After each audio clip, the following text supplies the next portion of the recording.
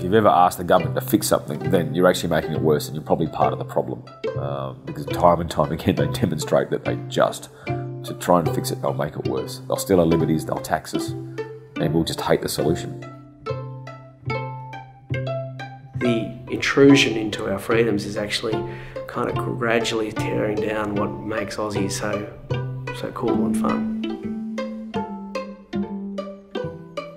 Love Australia, so much that's good about it, but I am very, very concerned and getting more concerned as time goes by about where Australia is going, and particularly the amount of rules that are being introduced and the amount of restrictions that are being introduced. And this wasn't something that concerned me when I was younger. But once you open up your mind and expand your range of ideas, it's probably going to change you, which it did for me. The worst genocides in history have been perpetrated by governments and would never have happened in the absence of a big, powerful government.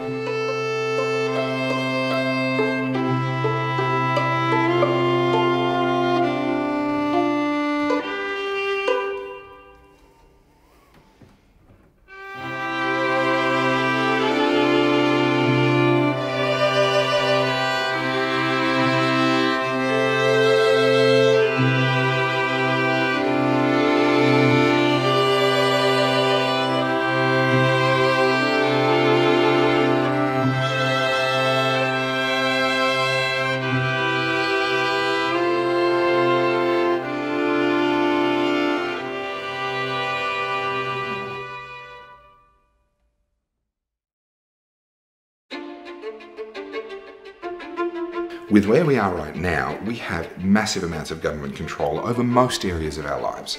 We have enormous amounts of government control over what we can and can't do economically, who is allowed to employ us and under what terms we're allowed to get a job, what fields we're allowed to get jobs in, what we can and can't do with our own private property, whether it's our house or our car or land that we have or our boat. We have enormous government control being exercised over relationships and over speech, over children's education, how you raise your own children. How bad are we going to let it get before we, and when I say we, I mean a significant majority of Australians, actually shake off our political apathy and demand a change in direction?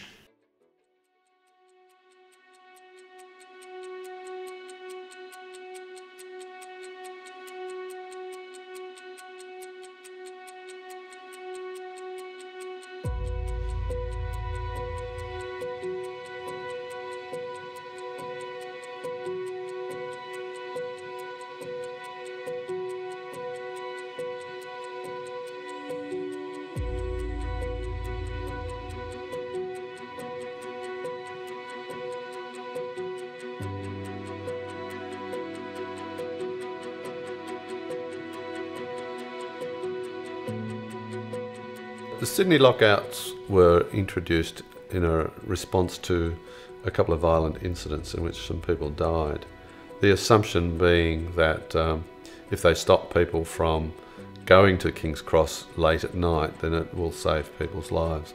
What it's done, of course, is stop people from going to King's Cross, but it's basically killed off the Cross as a late night venue.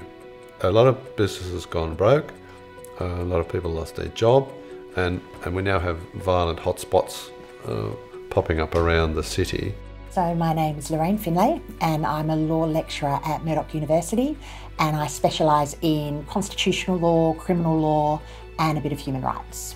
The difficulty I have with the lockout laws is I think they've probably come from good intentions but end up, first of all, not really achieving what they meant to achieve and having a really enormous flow-on effect. And you know, one of the difficulties with laws like that is you're really dealing with the lowest common denominator. You know, you're starting to assume that everybody's doing the wrong thing or that everybody's going to be creating trouble, rather than looking at it from a perspective of the vast majority of people do the right thing and should be left to get on with what they want to do. Well, I remember when Keep Sydney Open first did street rallies, and there were 10,000 people minimum walking on the street and going to Hyde Park to protest against this, and for years they just ignored it. We have to stand up for our principles. You should have the right to run your business and be open as late as you want to, as long as you're not interfering with anyone else.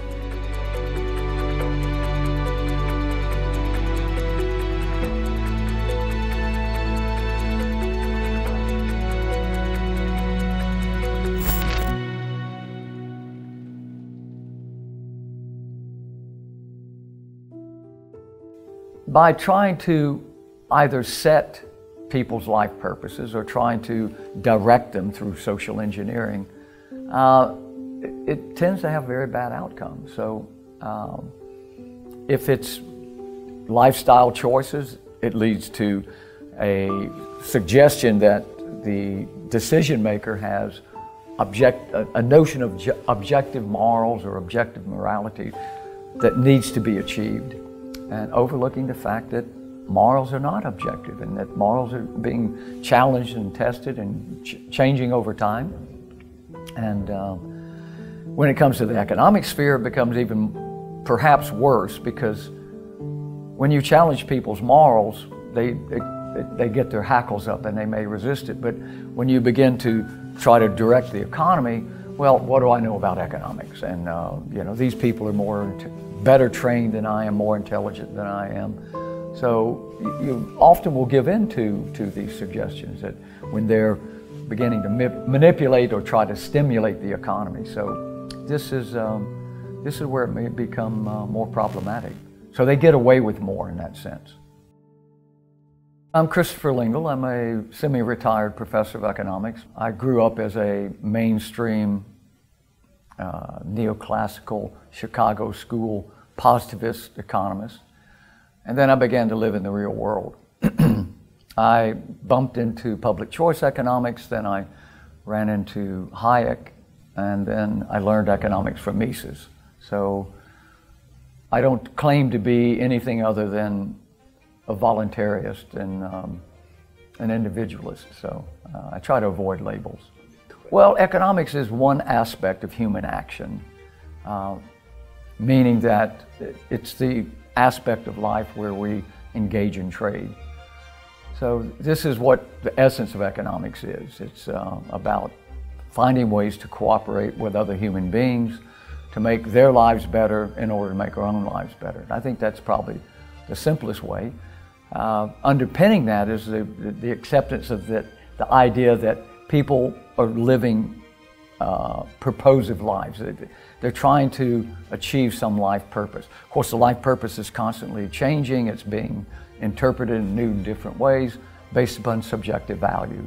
And so we can actually see what's happening in terms of people's own happiness and people's own self-realization and self-actualization based on the level of freedom that they have to use their money how they see fit. If people are using money how they see fit and there's no kind of other external factors pushing them one way or pushing them another way, then what we actually have is people at the happiest place that they can be according to their idea of happiness. I might look at you and go, you're an idiot, you're spending your money on all the wrong things. But the beauty of it is, I just have to go, you know what? You know what's best for you. Even if I would never make those decisions for myself. And I'm going to continue to make my decisions for myself and for my family that I believe are actually the best way that we use money. G'day, I'm Gideon Rosner. I'm Director of Policy at the Institute of Public Affairs, Australia's oldest and largest free market think tank.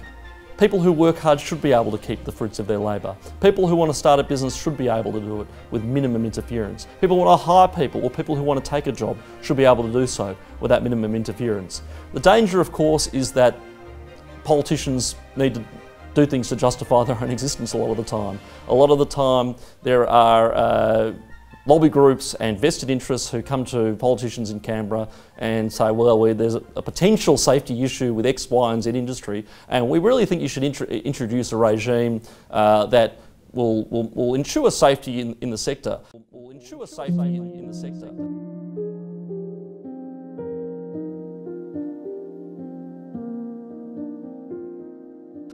There was a little parallel side story to that. Is my mum got diagnosed with lung cancer 5 years ago, and that gave this a really big push because that made me look at the tobacco industry in a very different light. When cancer comes into your house, it changes a lot of things. We fall under the tobacco license, so I have to cover up, tint, not display any products. Products can't be seen from outside or inside. And obviously we have the nicotine issue. All these added up make it very difficult for someone, not only for a business to survive, but for your average person to quit. to use this as a quitting mechanism like we all did.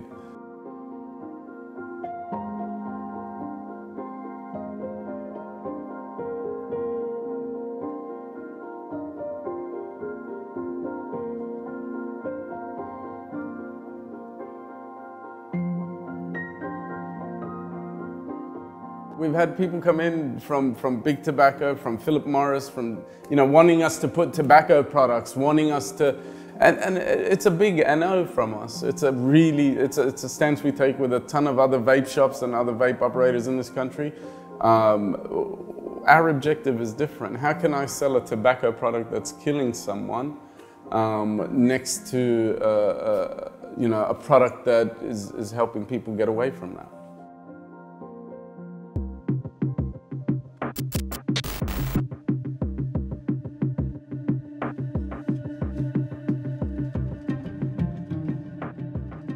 Vaping is legal in Australia, but if you want to vape with nicotine, which is what the vast majority of vapers do, because nicotine's the chemical that they're addicted to in cigarettes, it's illegal to possess that in every single state and territory.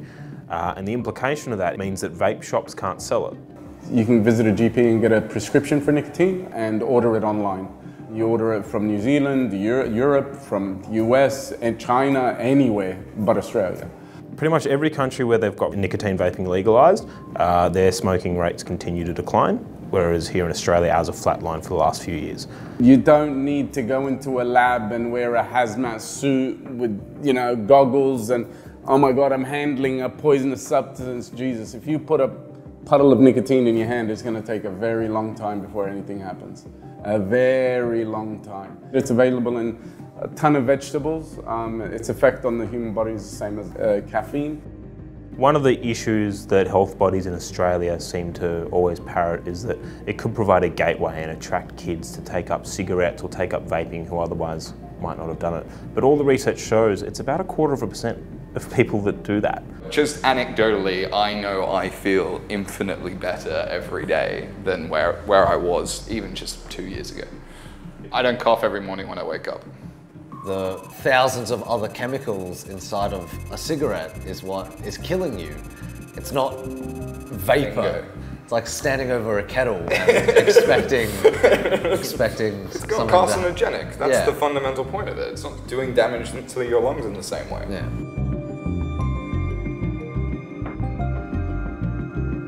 When a customer walks in, we can't say anything. By law, we can't advise anything. How do we pass on the knowledge? We have to wait for questions to come out of the customer. Australian small businesses get absolutely creamed by the over-regulations that we have on vaping here, to the point that they're treated worse than tobacconists. Me opening this display to you guys, if we had the health department walk in right now, this is a problem. This is definitely a problem. And they'd walk in and hands up. You've displayed your bottles. Quit Victoria has an online portal which has 100 different ways to quit, and it's like different suggestions on what you should do if you're having cravings for cigarettes. Some of their suggestions are like, if you want a cigarette, have a shower instead. Listen to a song. Like, our taxes are paying for this bullshit that doesn't work. Smoking rates still sit pretty much the same as they were 4 or 5 years ago. Smoking consumption went up in 2017, and we're throwing millions and millions of other people's money at this when we have another alternative, a market-based alternative that we know will work.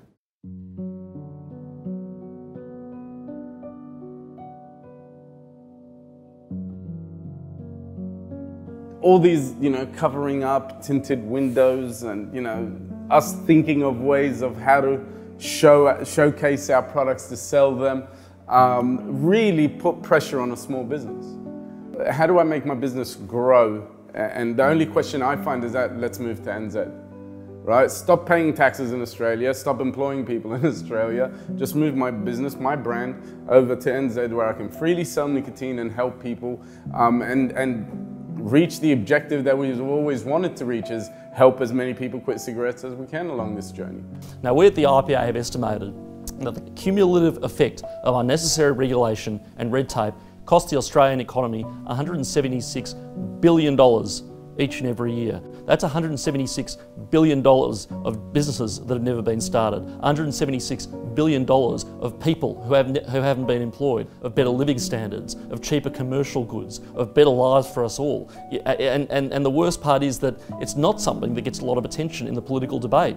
It is a silent issue, it is a sleeper issue. It's the old analogy of the frog in the pot. If you drop a frog into a boiling pot of water, it'll jump straight out. But red tape is the temperature of the water turned up slowly. So all of a sudden you wake up one day and any business you want to open or invest in, any activity you want to do, even as Bob Catter will tell you famously, boiling the billy will require a permit. And that's unfortunately the state that we find ourselves in Australia and much of the West in today.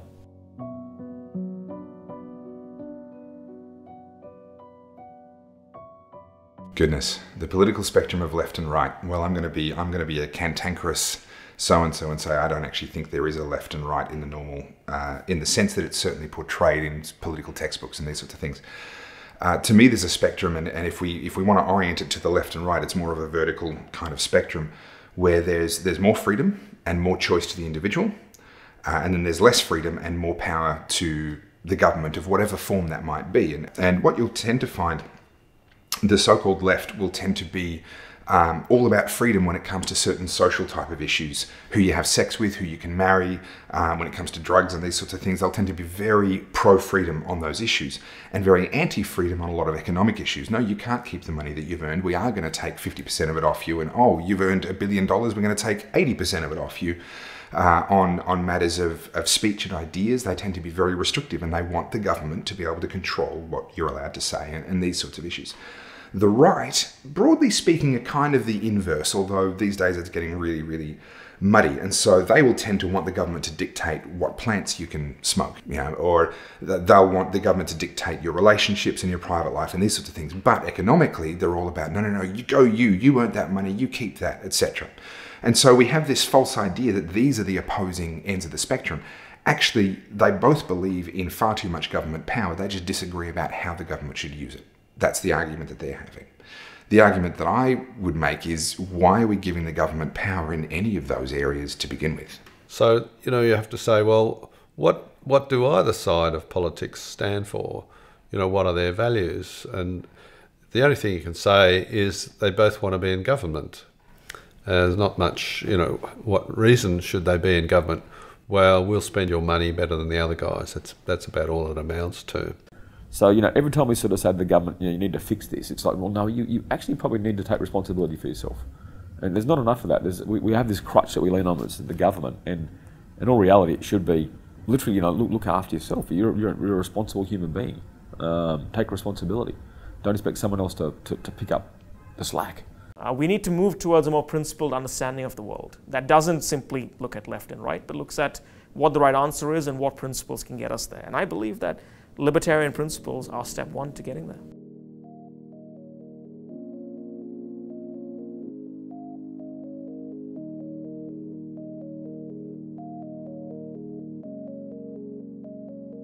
My name's Chris Berg. I'm a Senior Research Fellow at the RMIT Blockchain Innovation Hub, and I've been involved in the freedom movement for nearly 2 decades now. Libertarianism isn't this foreign ideology that comes in from, say, the United States or the United Kingdom. There is genuine Antipodean liberal and libertarian heritage, and it's important for Australian libertarians and the broader Australian community to recognise that storied past. It's basically a belief in small government, the idea that people do things for themselves better than governments can do it for them. I think most libertarians don't identify as libertarian. They don't realize it. If you were to actually ask them, do you think you should be free to live your life, without being interfered upon for doing stuff to yourself? Most people would generally begin with, yeah, sure. They might have some caveats about some things, but generally speaking, most people, I think, are sympathetic broadly to libertarian ideas. I'm Avens O'Brien. I live in Los Angeles. I am a second-generation libertarian. I come from a family of libertarian activists. I talk to a lot of feminists, and feminists tend to be on the left. There's a whole group of us that are libertarian feminists, but But there's a lot of like lefty feminists, and I love to talk to them about consent culture, because consent culture is this big thing about anti-harassment, anti-rape, like this whole bodily autonomy thing, and that's wonderful. And then I like to talk about the fact that libertarianism is consent culture applied to everything. So if you don't have the right to touch me without my permission, why do you have the right to take a portion of my income without my permission? What we do with our bodies, like the labor, the work that we involve ourselves in, like that's part of us, that's part of our, our individual sovereignty. And so when you tax that, and when you regulate that, and when you control that, you reduce the options for that person. Most people wouldn't mind paying a bit of tax voluntarily. Some people will be willing to pay even more than what the government charges them. All libertarianism says is, let it be the choice of the individual. And I think it takes a pretty big cynic to argue that the only way you can have a society where people are willing to give up a bit of what they have for other people around them is if you put a gun to their head. That simply isn't how human nature works. Life in a civilized society has several sensible components. One of them is you keep your promises, you fulfill contracts, you don't engage in violence against your neighbors. And the third one is not engaging in fraud, which is really, all of these come down to the same. I mean, these are all woven together in a sense, if we think about it. The non-aggression principle is basically don't fuck with people and don't steal their things. We've developed these conceptions based on the human experience, based on empathy and obligation. So we put ourselves in the shoes of another person, do unto others as they would do unto you. There's a version of that in every tradition. It's not a Christian idea, it's a universal idea. Why is this idea universal? Because it's from the human experience. And I think it's really important to articulate it as not just, you can't tell me what to do, but I can't tell you what to do, because you are an important person, and you're an important person to you and your values and your life and your preferences. That's the starting point, I think, from where the rights flow from. Because if you're willing to say, I don't want someone interfering with my property and taking away my stuff without any just cause, you will then apply that same lens to someone who's richer than you and say, well, unless they're convicted of theft or fraud, why are we able to steal their property? I find it strange that anyone can't like it. People sort of on Twitter or something might have these bloody libertarians, they just want to do all these things. I'm going, well, we actually want, what's saying we want to take over the world and leave you alone. But the most important thing is when you're talking about rights and freedoms to realise that they're not inevitable. There isn't this natural progress that will happen in Australia if we all sit back and just think that, oh, well, we live in a pretty free country, you really wouldn't want to be anywhere else. Well, your rights and freedoms won't survive in that type of circumstance. You actually do need to be not a conspiracy theorist and not seeing people taking your rights and freedoms away at every turn. We live in a fantastic country, but it's not perfect. And there's always the need to reflect on whether things could be better in areas where, in fact, they're being infringed. If you think about where your rights come from, do they come from the government, or are they inherent? Do they come just by right of the fact that you're a person, or you might be a religious person and you might say, well, they come from God, but they don't come from the government? If you think that your rights exist because they're written in a Bill of Rights, well, then they're rights that a government has effectively given you, and by that same token, they're rights that can be taken away from you. If you believe that human rights stem from the fact that you're a human being and therefore you have this inalienable entitlement to these fundamental rights, well, they don't depend on a piece of paper then. They depend on the fact that you exist as a human being. So it's something much more intangible, and that means there's something that can't just be taken away at the whim of a government. It's something much more powerful than that. So our task, in a way, is to compress the size of the government, get it down to the point where we think it's doing the things that only governments can do, and by retrieving our rights from the governments that over the years have taken them over. And I'm not a student of political science, to be honest, so I came to being a libertarian sort of only in the last probably 10 years, I suppose. I lived in the US for a year, and it was really weird. Lived in California, worked for Google, somewhat left place, you might say. And I found myself being shocked quite often about what people were allowed to do. It's a weird thing, right? They're letting them do that? What's going on? And then I came back to Australia and I got pissed off that there was regulation to stop me from doing things, if you know what I mean. So I sort of had that bit of a turnaround. But we had a long journey into being a family. And at one stage we looked at adoption. And, you know, the fact you've got to apply to a government public servant who will then assess your fitness to be a parent, I found to be the most disturbing concept ever. That's how it works. I was told point blank that given my BMI, I wouldn't be cleared for adoption. I thought, right, that's all for the kid, and I get that. I actually think child welfare is enormously, you know, it's something we should concentrate a lot on. But I'm like, right, so every person wishing to be a parent should have to go through the same process then. Oh no, you can't do that. You know, if we ever, you know, we can't. I'm sure they'd love to be quite honest. But you imagine that we could be as unhealthy and unfit and inappropriate as we can, and we have a right to have a child. But all of a sudden, when a public servant gets involved, literally they have all these little top points. We says, will you be a fit parent to adopt? I'm like, it's actually disgusting. Public servants meddling in private affairs. It's still just, yeah. I actually find it, yeah. It's one reason just to terminate the government out. Once you encounter the incompetence, it's really quite shocking, and it kind of wakes you up a little bit. And for me, that was the water crisis and the way that water was being mismanaged during the drought that we had, so the so-called millennium drought that we had here in Southeast Australia. That was what really woke me up. Before then, I was actually broadly pro-government. I was broadly someone who thought that the government was there to do good and that we should all obey the government because whatever rules they've made are for our own good. I was one of those people. And it wasn't until I actually had a subject that I began to get a little bit passionate about, and I began to look into and realize just the multiple layers of incompetence over incompetence that were underpinning the decisions the government was making, that I began to go, well, hang on, maybe all isn't the way I thought it was. And that's usually what it takes for most people. It's a specific issue, and it's going to be a different issue for every single person, but a specific issue encountering the family courts. That's a big one for a lot of men in particular. Encountering the drug war and the prohibition on drugs is a big one for a lot of people, where they realize just how insane something is, and that starts them down that rabbit hole of maybe questioning some of the other areas that they hadn't questioned before. But it always starts with a particular issue.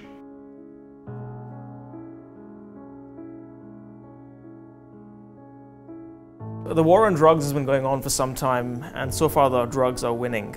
Not only are the drugs winning, but the criminal enterprises profiting off the drugs are winning too.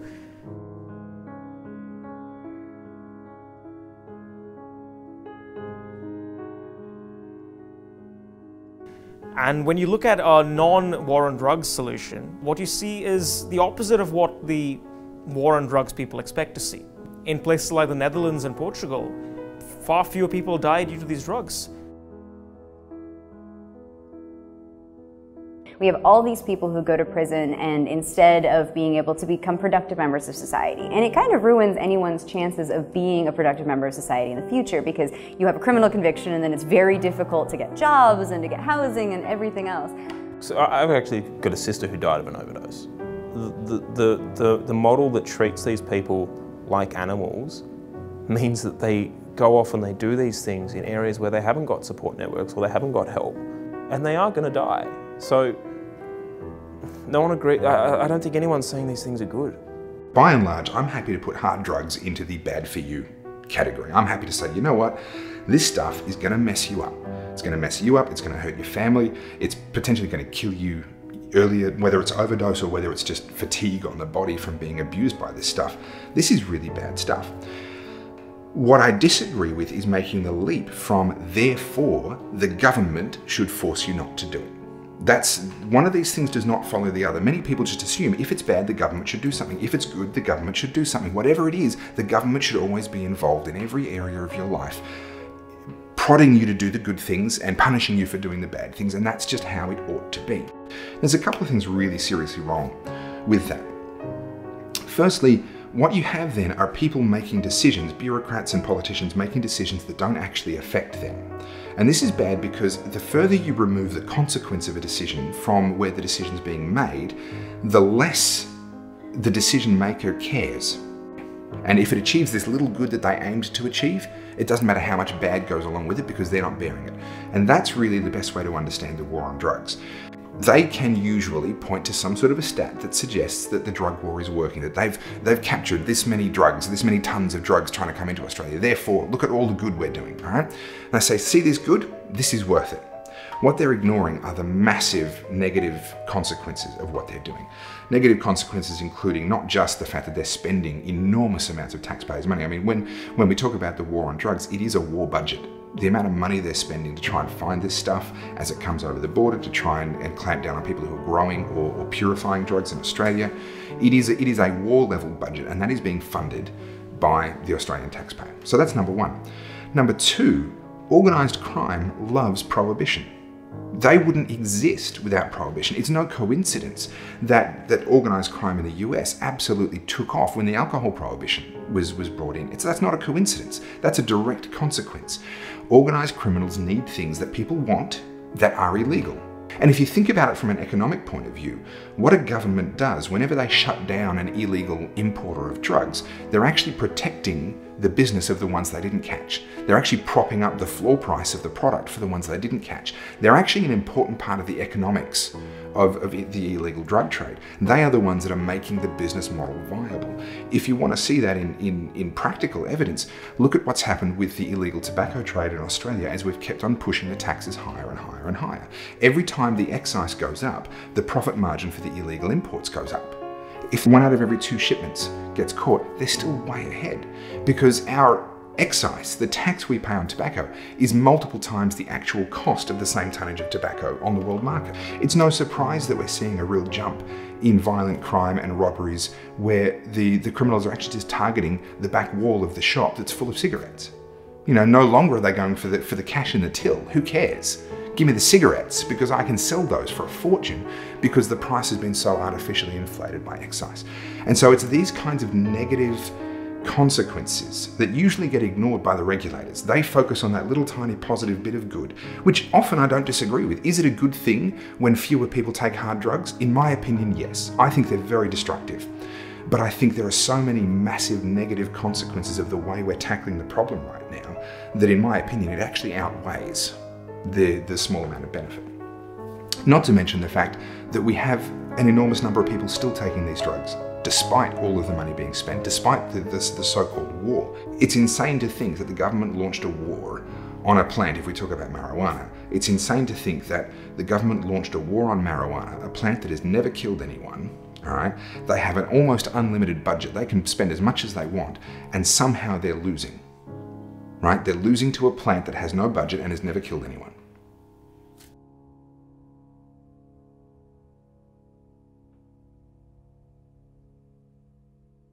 The essence of the economic problem, actually the essence of life, I believe, and the reason we engage in human action, the reason we do things and make decisions, is this thing that we call scarcity.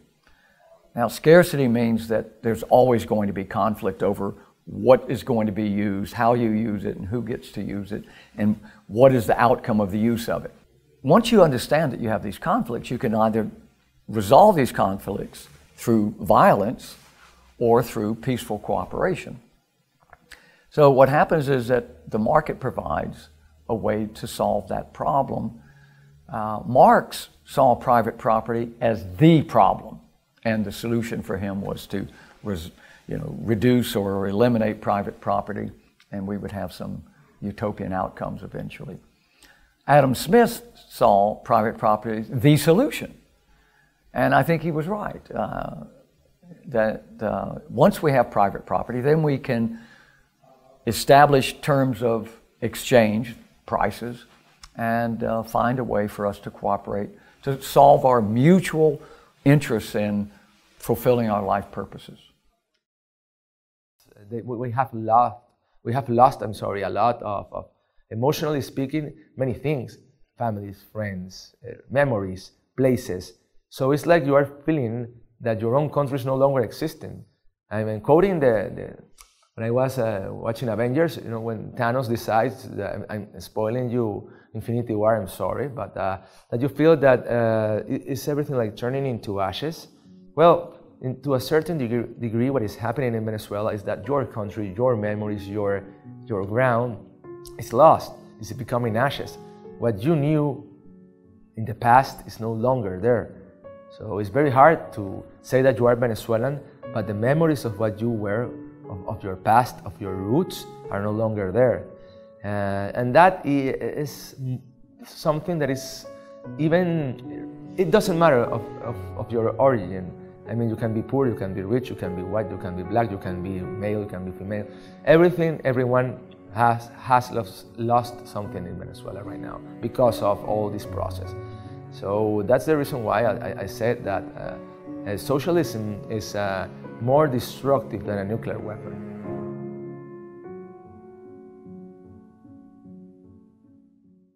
I feel like everyone just wants an angry grandpa that yells about things, and I feel like that's kind of what Bernie Sanders is. Bernie Sanders is kind of like your angry grandfather that's like, wow, everything should be different. We call everything that's government socialism. That's been a thing we've done for like decades.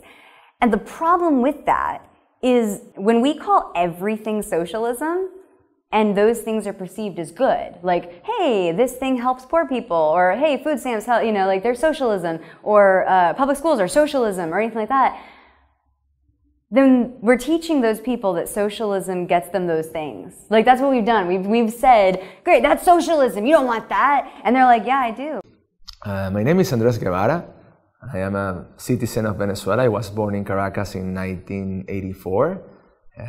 Since then, well, I'm here because I am a member of Se Dice Libertad, that is the Center for the Disclosure of Economic Freedom in Venezuela.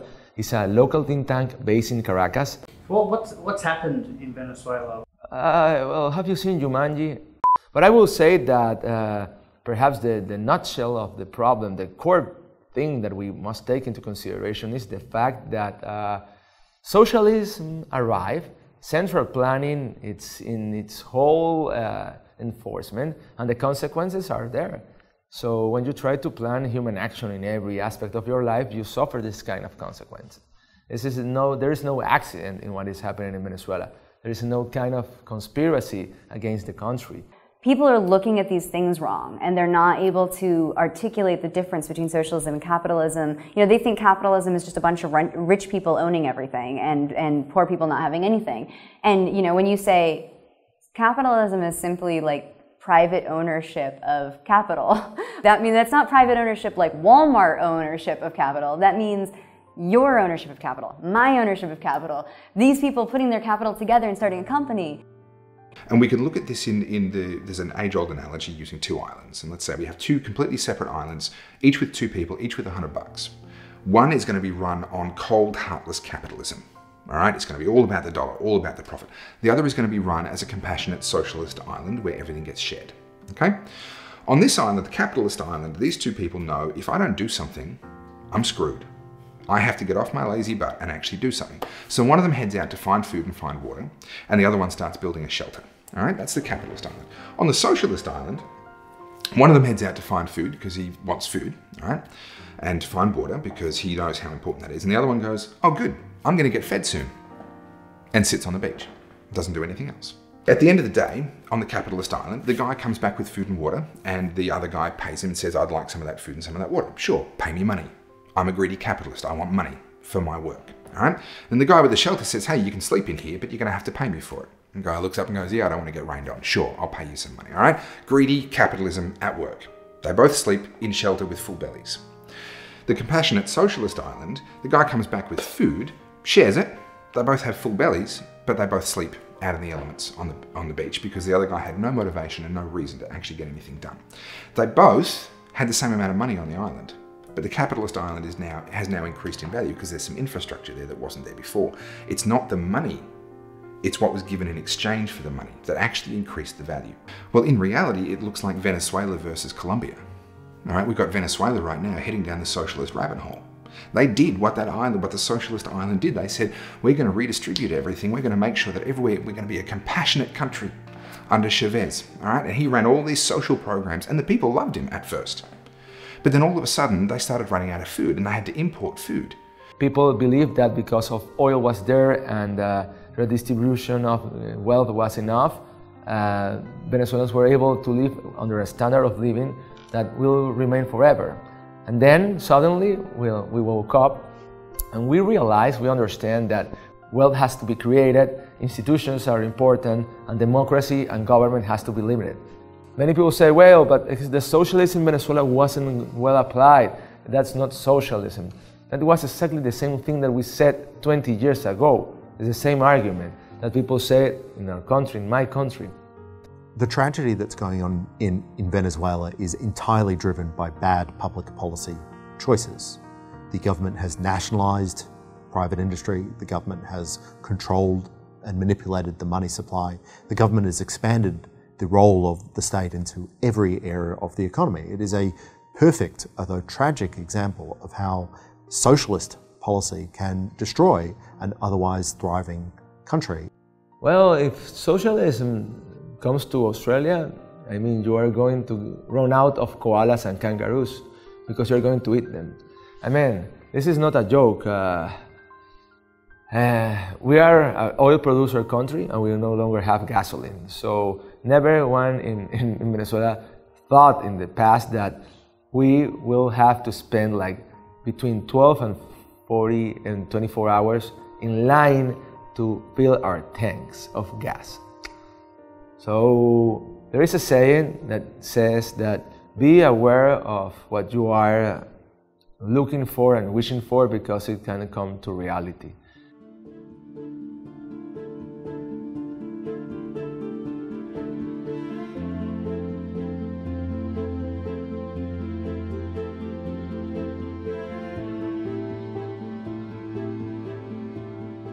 Socialism, of course, is very emotional, and we understand that yes, there are things that are unjust, that things are like seeking for more justice and more equality, because I really understand them.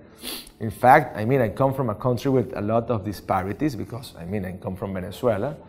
It's not like I come from a place where everyone is like taking baths of gold, and you know. On the contrary, I come from a very poor country, and myself, I have seen how is inequality working and how bad is to be poor. I mean, believe me.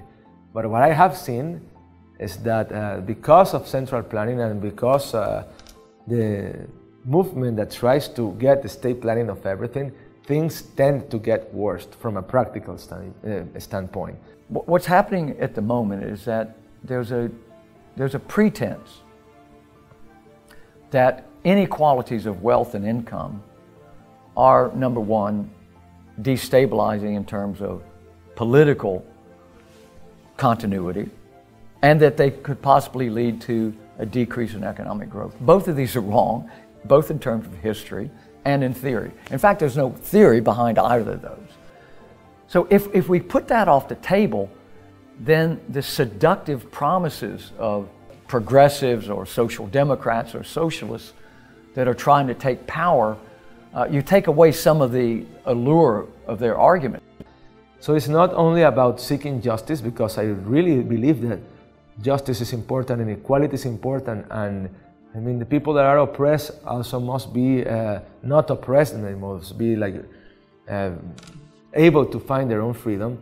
But there are means to obtain that not necessarily are socialist means, not necessarily conduct to planning enacted or enforced by the state. I think that we should prefer market organisation to government organisation, because the consequences of market failure are much less than government failure. There's a system in a market that allows us to learn, allows us to adjust, allows us to make choices that affect us. Governments, however, are big and bureaucratic, and when they make mistakes, it affects everyone in society. Markets and governments both have problems. Markets are a much better solution to almost all the problems that we face. Resist all these siren songs for expanding political power and go after those arguments that are insisting that political power is the solution to those problems. I think what we find now is that social democracy is solutions looking for problems. And so they say, oh, climate change, give us more power, we'll fix it. Income inequality, give us more power and we'll fix it. So we have to realize that this is the game. And because representative democracy has become degraded to the point where it's a redistributive game. So we need to rediscover why we need democracy. We need democracy to promote and protect human liberty and personal dignity. To get through the maze of regulation makes it so hard for young entrepreneurs these days. And I think young people should get strongly behind the ideas of small government and less regulation. I'm surprised when I hear them talking about, oh, we've got to regulate more because it will, it's going to tear those guys down. Well, it's actually not. It's actually going to fortify them, because regulation is a protection, ends up being a protection for incumbents. It probably comes alongside my general rant about NBN, for example, right? NBN's the largest piece of horrible sovereign interference I've ever seen. But we the community, asked for it, paid for it, literally, to reinstitute a goddamn monopoly, for Christ's sakes. And the reason we have NBN is we forgot about Telecom Australia and how bad that actually was. I call it regulatory battered spouse syndrome, which is exceptionally politically incorrect for who gives the toss, right? Because it is actually a term. In that, we cop a flogging from the monopoly, right? We break them up, and and 7 years later we go crying back to monopoly. They give us a backhander, and treat us like shit again. So we've actually asked for it. So we have to start taking responsibility for ourselves. So I say I advocate for deregulation and property development, and expose myself to more competition. That's the risk, but I think it's the right thing for the prosperity of the country, and also for the opportunities of young people. Like, the more that your kind of people can start businesses, because there aren't regulations in the way of, so that someone in the middle class can start a business, someone who's poor can start a business. When there are more businesses, there are more jobs. When there are more jobs, there are more options for labor, and that benefits everyone. And so is the answer more regulation? If this is the definition of insanity, is doing the same thing over and over again and expecting a different result. We need to try something different, and there should be less regulation. Historically, if you actually have a look at the history of Western democracies, there is more regulation and more legislation being written all the time at a far faster rate than any is being removed. In fact, in many Western democracies, there's basically no legislation being removed. In a few, there are some rules around sunsetting old legislation, but by and large, we're just writing new rules all the time and never actually getting rid of the old ones. What that means is we now have a legal system and a regulatory system that is miles high of paper. The perverse thing about that is ignorance of the law is no excuse. So, you didn't know what it said on page 158,000 of this particular code? Well, that's no excuse. You were still bound, because it's the law, you're still bound to obey it. You're still bound to follow it.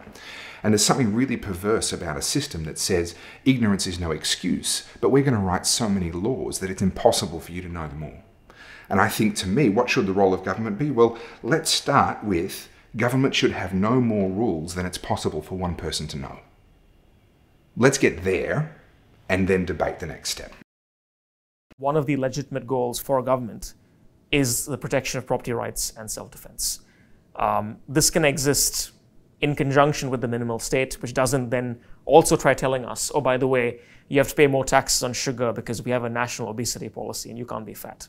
You think about what the purpose of a government is, right? When you think about ideally what the purpose of a government is, and the government should be there to ideally prevent us from hurting each other, and to maybe arbitrate disagreements between people regarding their contracts. So if you and I have a contract and it's and there's an argument about like the terms of that contract, that we go to a court and the court can say, oh, well, you didn't pay them, blah, blah, blah.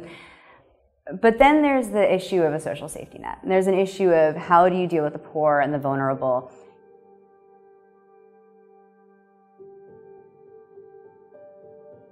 I think that libertarianism, of all of the political creeds, is the one that actually has the most faith in your fellow man. It's the one that actually elevates the other person to the status of adult and says, hey, you know what? I have faith in you. I think you can make good decisions for yourself. And if you make some dumb decisions and you fall flat on your face, I'm your friend and I'm going to be here to help pick you back up again, and I'm going to want to hear you tell me that you've learnt your lesson, you're not going to be that stupid again, all right? Because I'm going to be alongside you as your friend to help you get better outcomes in your life. The other way to do it is to say, I'm the bureaucrat and I'm going to control your life and I'm going to tell you how you can and can't live. And if you're stupid and you make a mistake and you fall flat on your face, I'll stick you into a welfare system that doesn't actually really care about you. You're just in a program and I don't know your individual circumstances and I don't really care if you ever get off welfare and find your feet again. I've just created this system and this program and I've plugged you into it. Of course, we need a safety net to protect the most vulnerable in society, but too often welfare dependency is a trap that is keeping too many people out of the workforce. So they may have a base level of where they can subsist, you know, and have a dole payment that covers food and some basics. But if they want to try and make a step outside of that, they lose a whole bunch of benefits and they go, well, trying to get out of this cycle has too many risks, so I'd rather stay within the safety net that exists. If you take a low-level job that pays you, I don't know, $35,000, $40,000 a year, or a part-time job paying you $25,000 a year, it's actually going to mean that you start losing some of these other benefits, which means in the end you might only be $10,000 better off, but now you're having to work, all right? And if you just didn't work, then you'd still be where you are now. And it actually creates a trap that keeps people inside welfare. Because if you don't take that, you know, $25,000 a year job, you're never going to have the skills required for the $50,000 a year job, for the $75,000. That's the first rung on that ladder. And now people are actually being disincentivized to take that first rung and get themselves out of poverty. There's a reason we see multi-generational poverty and multi-generational welfare dependency. It's because the welfare system itself is a trap. And once you're in it, it is very, very difficult to get back out. Is there a libertarian answer to how to take care of the most vulnerable in society?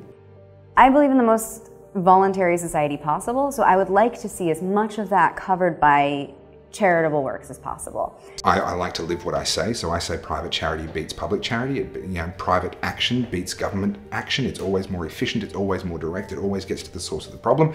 But I'm not going to say that and then say, oh, well, you go do it. I'm personally involved in working with homeless people here in the southeast. And it's heartbreaking, it's a tragedy, but it's generally a very, very complicated cause. There's usually a complicated, multi-layered cause, and these are people who the government are actually not really helping anyway.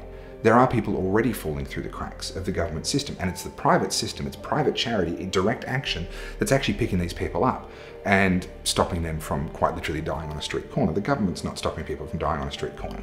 They're helping people who are not yet at the bottom to kind of stay where they are. We're not giving these billions of dollars to the poor, we're giving them to people who get to decide where they go and they don't do it well.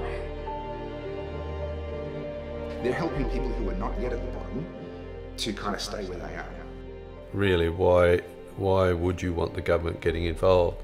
The government is a big impersonal beast, very inefficient. If something is capable of being messed up, the government will mess it up quicker than anything else.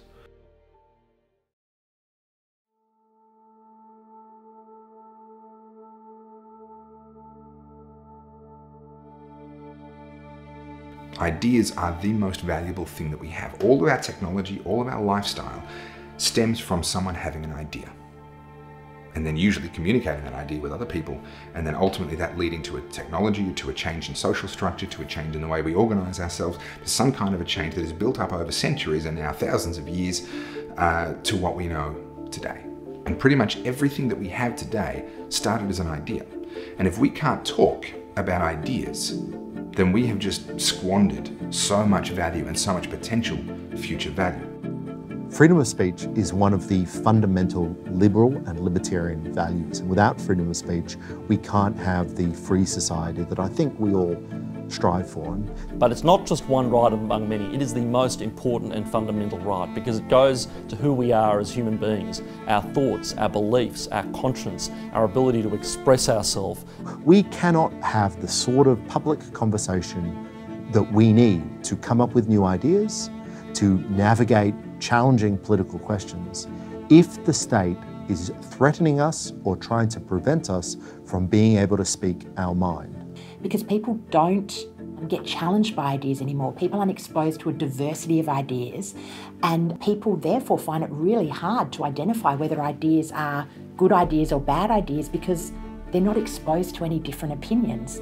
So the easiest way, I think, that you learn to differentiate between truth and falsity is by experiencing both and by actually having ideas being contested so that you can judge them on their merits. Any good libertarian will tell you that you should be able to do whatever you want so long as it doesn't impede on the rights of others.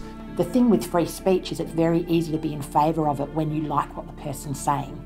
But the test of free speech is whether you support people being able to say things that you disagree with or that you find objectionable or that you just flat out think are wrong. Let's say, for example, I meet a racist person who yells a bunch of slurs at me. My recourse isn't to complain to the police officer or the teacher or mommy, because I understand that if I complain that his mere words are a crime, then suddenly what if the government doesn't like my words tomorrow? People say we want the government to do something, we want a law to ban it, rather than thinking about, well, what can we do as a community to show that this perhaps isn't speech that we would support or be in favour of. Laws don't last for a year or two, they last forever. When Obama was the president, he used a lot of executive power, and his supporters, the Democrats, all thought, well, what's the problem? And then when Trump became the president, Trump started using the same executive power. And all of a sudden the Democrats said, hang on a minute, you can't do that. And then they were reminded, yes, but Obama did it. Now, if you had listened to those of us on the small government side, and we said the president should not have that amount of power, the president should not have that amount of authority, it's dangerous to have that amount of authority. If you'd listened to us at that time, perhaps we might have done something about it. But now you can't complain when the shoe is on the other foot. That's what free speech laws are like.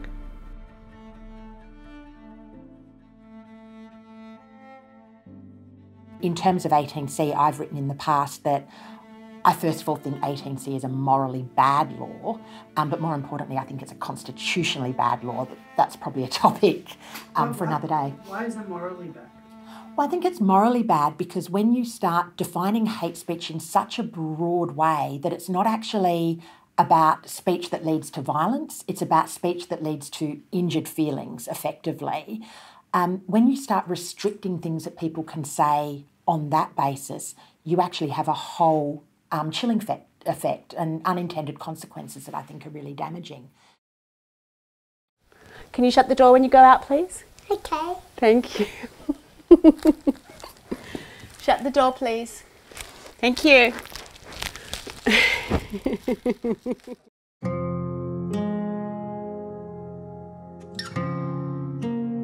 I'm kind of uncomfortable talking to you about it. I feel like it's a tension.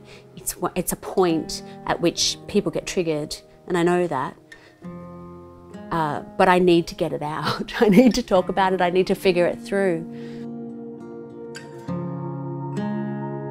So about 12 years ago, I made an artwork.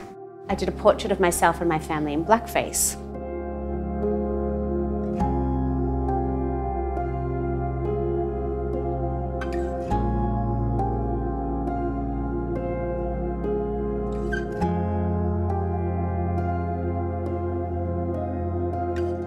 I made that as a response to people saying to me, oh, well, you're not really Aboriginal. And so I thought I'll turn myself and my family into this stereotype that people want to see. Andrew Bolt saw the work. So even before the show opened, he saw this blackface work that I'd made. At the time, he was writing quite extensively about white opportunistic Aboriginal people or fair-skinned opportunistic Aboriginal people, and then he saw this portrait of me and my family with blackface called Not Really Aboriginal, and he began to write about it that day.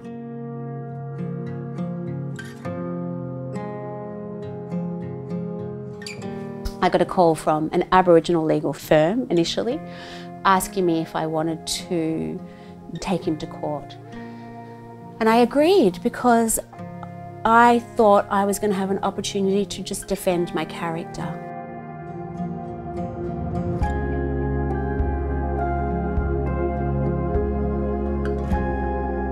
As I went through the process of beginning to take him to court, which ultimately took 2 years from beginning to ending up in federal court and then the case being announced,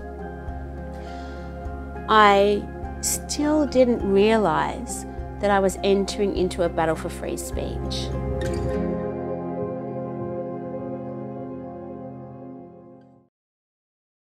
Well, at the time that I entered into the court case against Andrew Bolt and the Herald Sun,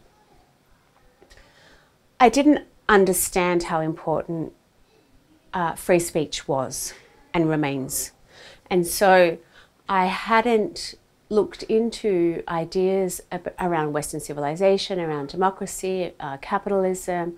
I hadn't looked into the amazing legacy that the Judeo-Christian history has given us of absolute freedoms. And so I didn't really understand. But as I went through this Christian conversion, which was the impetus for a political conversion, I began to read and read and read and read and read. And as I read, I began to have revelation that I was on the wrong side. I was fighting for the wrong things. Well, in the case of freedom of speech, they should be looking at getting rid of laws that pose a barrier to freedom of speech. So the simplest way to fix 18C is to repeal it.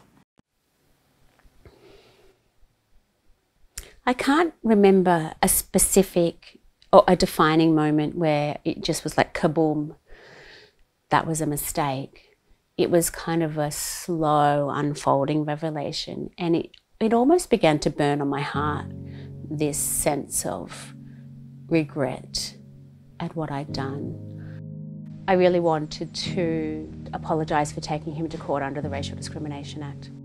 I explained to him that I was sorry that I'd used that law. I didn't think he was a racist, and I deeply regretted it. It was really nerve-wracking, because you've got to imagine when I made that portrait, the blackface portrait, and I began to fight against Andrew Bolt, I was a social justice warrior queen. I was lauded on the left. I think the day after I went on to his show, I was pulled out of an exhibition. And the artistic opportunities have all but dried up. So it's kind of more like a silent assassination rather than a public one. It's really stretched us, brought us closer together, you know, tested our faith, and also knowing that we have to do the right thing, stand up and speak about this, was the highest priority. I would say that I'm a soft libertarian. I really, really am invested in the idea of free speech, free markets, personal responsibility, especially because I've come out of that victimhood identity into this sense of personal responsibility.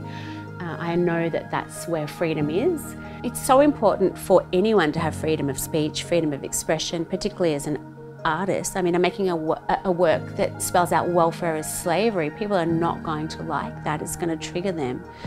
But it's meant to be pointy. It's meant to poke into things because it's making me uncomfortable, and it's going to make you uncomfortable. This notion of forgiveness, of looking at people with grace and mercy, not because they deserve it, but because I deserve it. Like, I'm a bigot, and I want people to allow me to make mistakes and say stupid things and do stupid things, and I want to give other people the grace to do that.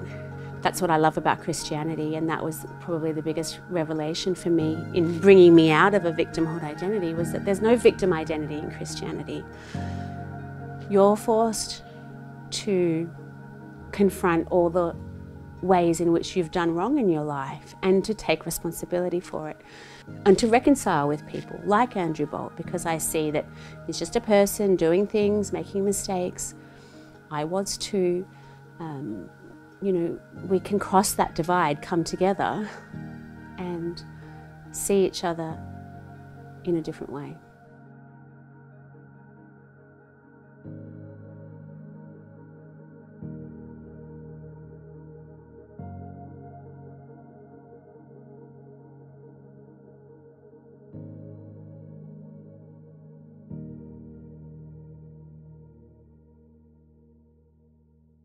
What we see with this whole censorship of speech is the state almost wanting to become a religion. and wanting to say, you will behave in these certain ways, and if you do, you are a virtuous person. And if you do not, we will punish you because you're not a virtuous person. And we will be the arbiters of what's acceptable, what can be said, what can't be said. And they're essentially elevating themselves. Forget the separation of church and state. The state is becoming a church as it starts to enforce these rules on what we're allowed to think and what we're allowed to say. Some ideas throughout history have been completely offensive at the time and yet have turned out to be true. And an example that I think is really important for more people to know than currently do is the issue of Semmelweis.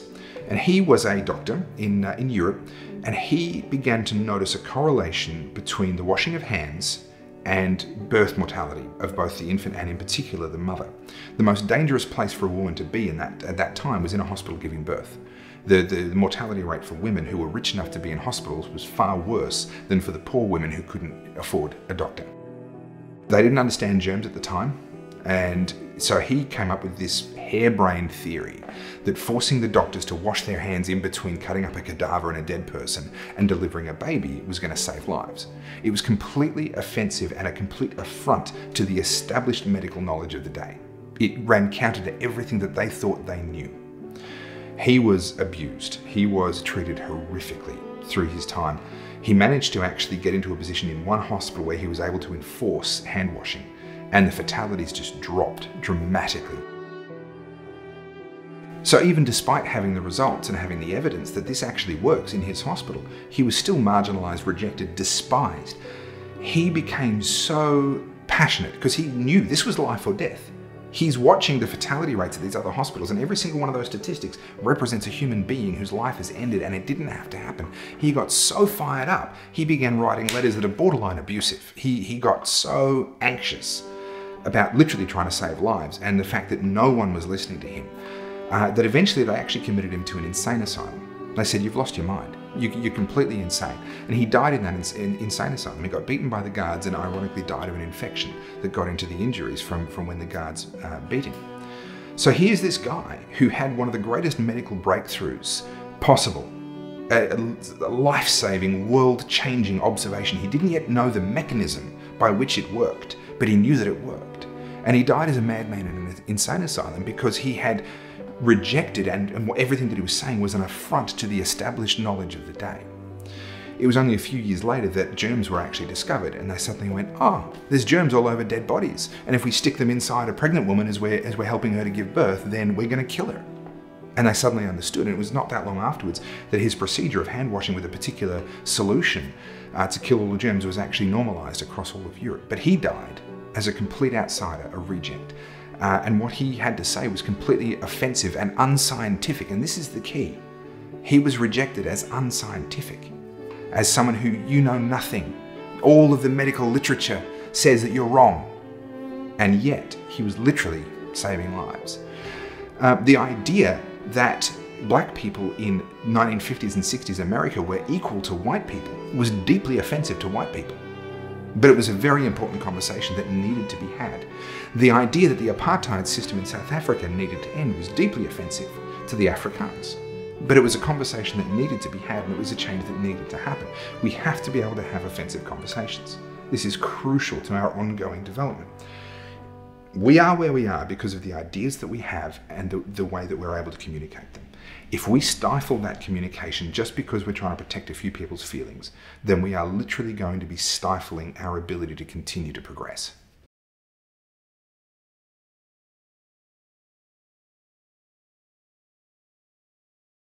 You will have more evil where you have incentives to be evil. In the case of the government, there are many incentives to be evil. The governments need to constantly get elected all the time. That doesn't incentivize them to do what's best for society. It incentivizes them to do what gets them votes. More importantly, it's usually what gets them votes in the seats they need to win. Woodrow Wilson once said that we need to make the world safe for democracy. I think we need to make democracy safe for the world. Democracy, representative democracy, represents one of the greatest dangers to human liberty that we have today, in the sense that people are naively embracing it. Representative democracy has become a game to redistribute wealth and income. Every legislative act today is a creation of subsidies and privileges which violate this fundamental idea of the rule of law, which is the absence of privilege.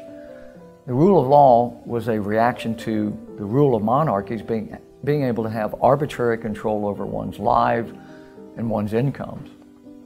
And we fought revolutions, we chopped the heads off of kings in order to implement this rule of law. And that was meant to be our lodestone, that was our guiding concept. Absence of privileges, that the rich treated the same as the poor, the strong the same as the weak. But in fact, what's happened in representative democracy is that, well, we're deciding that we should apply privileges to people. We're going to give students subsidy. Well, that's a privilege. That was never meant to be. Taxation was not meant to be a redistributive tool. It was meant to be a way to provide collective consumption goods, or what economists call public goods. I was raised in America in the immediate post-war era, in the 1950s in the United States, where we had good reason to believe that the American government did good things and that we did the right things, that that we helped bring not democracy but liberty to places that had been taken over by colonialism. So World War II was a war against imperialism, and that, if there's such a thing as a just war, that may well be. I'm not sure that the United States had to be involved, but we were. And it got, in any case, there were good results. So it was easy to say, well, but that was democracy. That's what we thought. And so with that, we went to sleep, we went on autopilot and let representative democracy become degraded into this redistributive game. And alas, that's where we are today. So we have to have this rediscovery, the importance of the rule of law, I believe. And I think that's where the debate needs to be, to point out to people that, no, look, subsidies are privileges. And if there's a lot of debate in the United States about white privilege. Well, it's not just white privilege, it's privilege granted through a legislative process. That's what's dangerous. There's no white privilege that's upheld by legislative procedures. I think this is an imaginary concept in the sense that, and it's not really as dangerous in the sense that what's dangerous is political power. Political power developed through this issuance of privileges through legislative diktat. This is what's dangerous, and this is what we need to teach people. Because at the end of the day, if we keep assigning more and more power to these people, what happens when one day a really awful person gets access to the levers of control? A really awful person gets access to the levers of control. Any outlaw regime that has ties to terrorist groups and seeks or possesses weapons of mass destruction is a grave danger to the civilized world and will be confronted.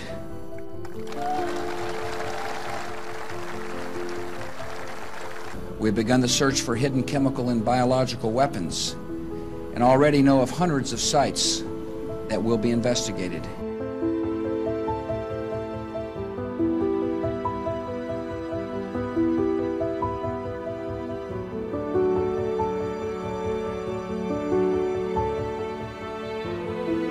When the Iraq War was being discussed and even being launched, I was sympathetic to the aims of bringing freedom to a country that has lacked freedom for so long. I think, however, the experience of US intervention and Australian intervention in Iraq has been a really telling lesson about the limits of state power.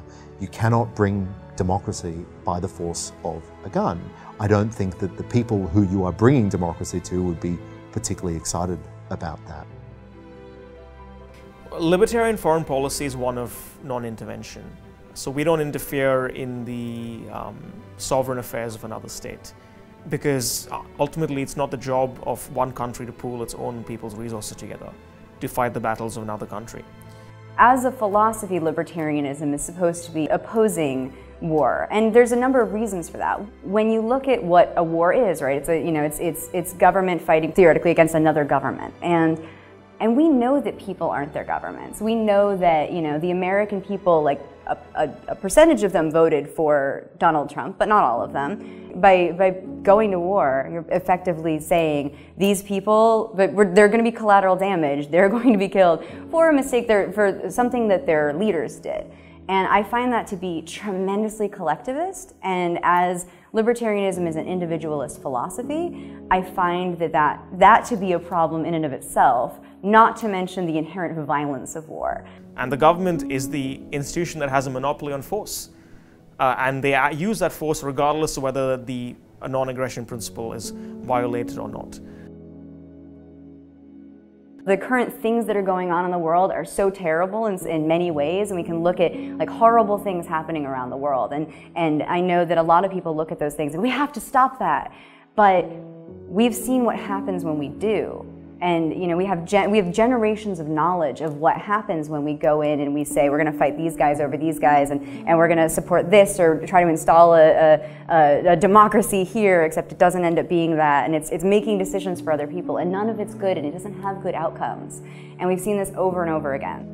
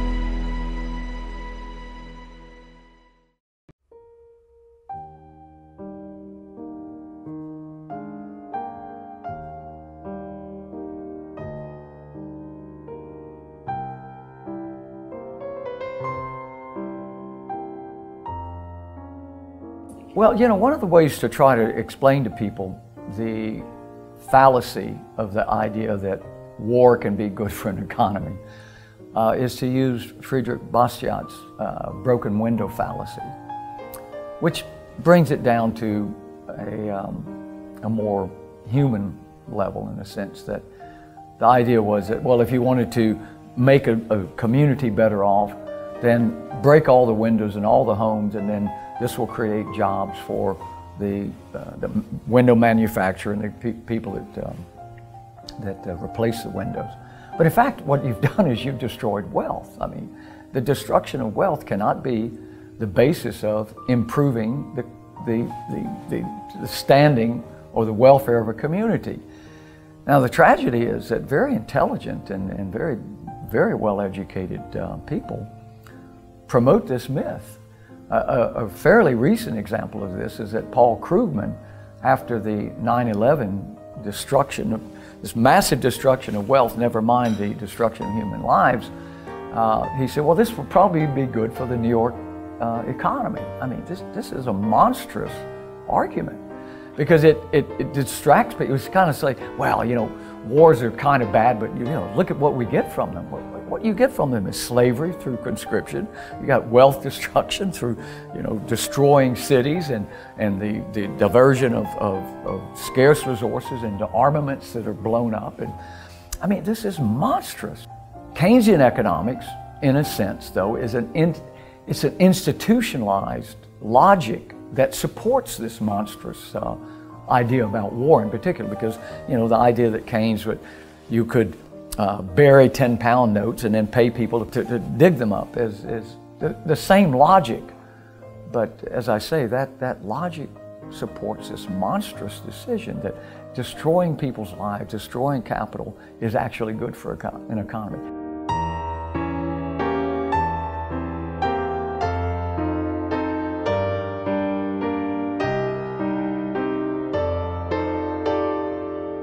And the idea of using Western middle-class people's taxes to fund these wars, which overwhelmingly benefit, really, rich military contractors, is an absolute farce. The libertarian perspective on foreign policy is as much about trade and migration and these key global integration approaches. So non-interventionism is an approach to the extension of military power. I don't think we should be trying to invade countries. I don't think we should be trying to bring democracy at the force of the gun, but we should be absolutely engaged in the world. We should be trading with people. We should be sharing migration with other countries. That's a really key part of the libertarian view. Governments can be evil, but they can also be well-meaning, well-intended, but they are inherently untrustworthy. You really can't say that the government is always going to be a force for good. And quite often they're not. The worst genocides in history have been perpetrated by governments and would never have happened in the absence of a big, powerful government.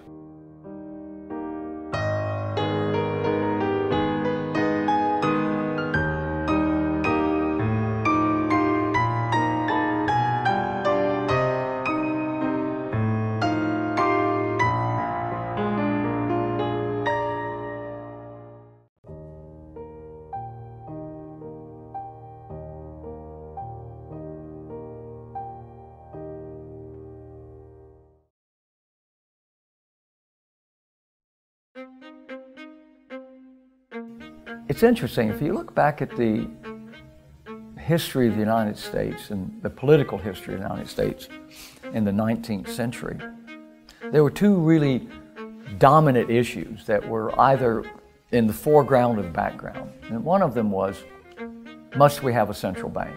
We don't have a central bank now, we have a Federal Reserve System, which was a clever way of using or distracting people from what they were trying to impose. So I think if they'd called it a central bank, it would have been much harder for them to smuggle it in. The other one was, should we have a standing army? And the idea was that no, because one of the grievances against the king and that motivated the revolution, American Revolution, was that the presence of this standing army threatened the preservation of human liberty. And so until World War I, the answer was always no, we don't need a standing army. Now we have both, a central bank, called by a different name, and a standing army. Now one is necessary to support the other. The central banks, if you look at their history, were invented as a way of promoting the interests of the monarchy. The Bank of Sweden was one of the first, then eventually the Bank of England. So why did they support the monarchy? Well, monarchies had either imperialism on their mind, an evil, or wars, another evil. So central banks have always done that. And now, unfortunately, the United States, the central bank is the primary aspect of the capacity of the United States to have wars all over, imperialist wars all over the world. The artificially low interest rates are what allows the U.S. government to run massive deficits in order to finance these imperialistic wars of aggression and wherever these are. So if you want to get rid of these wars of aggression, the way to start would be to get rid of the central bank.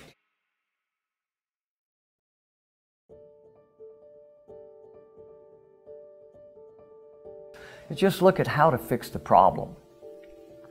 And fixing the problem does require some thoughtful ideas.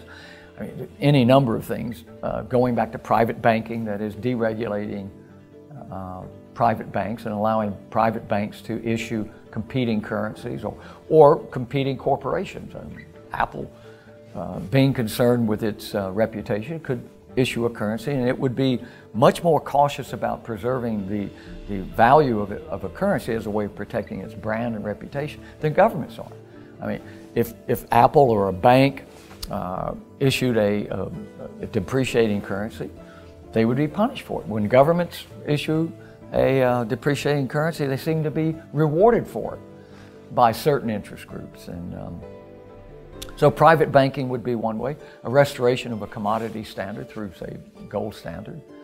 The problem is we don't have a monetary system any longer. We have a global system of debt issuance. The paper currencies are not money, they're debt. And there's no redemption. There's only expansion. With a commodity standard, you could always redeem money for gold. Gold was money, money was gold. And now you redeem paper currency for more paper currency. There's no redemption. So that means there's no constraints. So we have an infinitely elastic supply of paper currency. With a commodity standard, you have a finite capacity to expand the money supply. The price of money needs some sort of anchor, a standard, or a restraint on its perpetual expansion. One of my areas of scholarly research is the history of banking in Australia, and we had a thriving monetary system with free banking. So banks would provide currency themselves until 1911. That system actually worked really, really well until the government took over the money supply. We don't need a central bank. It's very clear from the economic and historical evidence that a central bank is unnecessary. Now that we have a central bank, we should exercise monetary power and monetary discretion very carefully. I think we should have a rules-based order. But having said that, I think the clear lesson from history and the lesson from the economics of banking is that we don't need the state to be involved in such a central part of the economy, the money supply.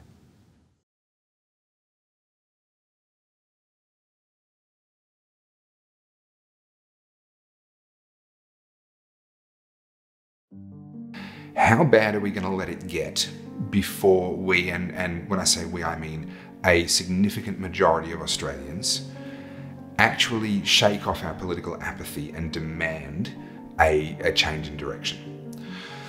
The reason I think it's going to get a lot worse before that happens is a couple of things. Firstly, when you look at the levels of welfare dependency and the fact that more than half of Australian households have government income of some sort being paid into them, that a very large minority of Australian households would not be able to meet their bills at the end of next month if it were not for that government money coming in. Any politician that comes along and says, hey, you know what? For the good of the country, to actually secure our future, we need to spend less, and that's going to mean cutting back on some of these welfare programs, they're doomed. Doomed to be a political sideshow at best. And for as long as that's the case, we're going to continue voting for more and more welfare, more and more spending, more and more deficits, more and more debt. I think we're headed for harder times globally over the next couple of years, and we have no way to respond to it. Interest rates are already extremely low. Growth is already low. Wage growth is stagnant. We are not in a position to respond individually or collectively if you want to talk about what the Reserve Bank can and can't do, and that's a whole other story. We've painted ourselves into a corner, and as things get harder, people are going to demand more. Things are hard for me, I need more government money. I'm going to sign up for more programs that I didn't previously bother signing up for. I'm going to vote for the politician that tells me they're going to increase my payments. And then you have a very rapid downward spiral. And I think we've gone past the tipping point where that spiral can be avoided. I think there are too many people, too many voters dependent on those handouts to change that direction. So my outlook is a little bit bleak, I'm afraid. I don't hold a lot of hope for the medium-term future, but let me paint a longer-term picture. Our future is largely going to be dominated by progress in technology and progress in ideas. And for as long as mankind can continue to communicate, continue to come up with better ideas, continue to rediscover old ideas that worked but were abandoned for whatever reason, then there continues to be hope.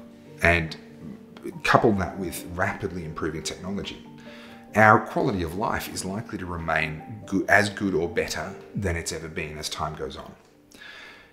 Our level of freedom is much more of an open question.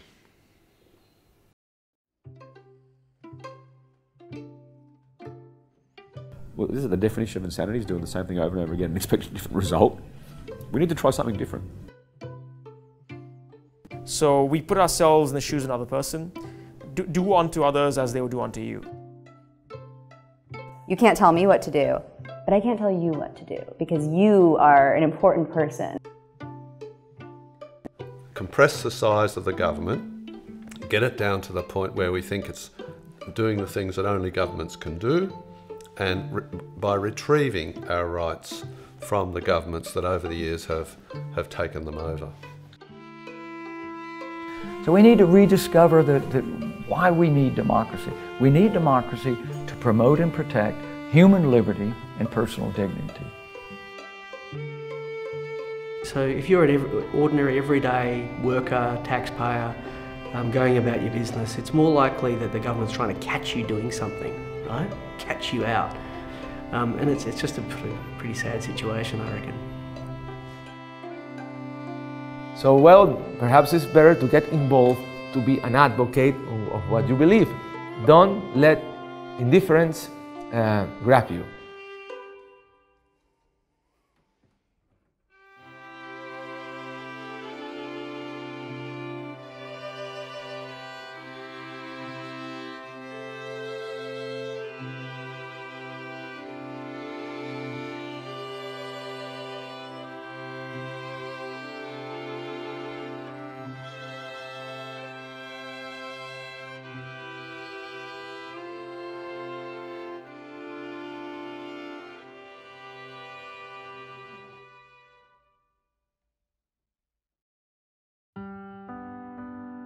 My friends on the left are not fond of the government, so right now they hate Donald Trump, so it's a lot easier to just say, do you really want Donald Trump to have 30% of your income? It's a lot easier to do that.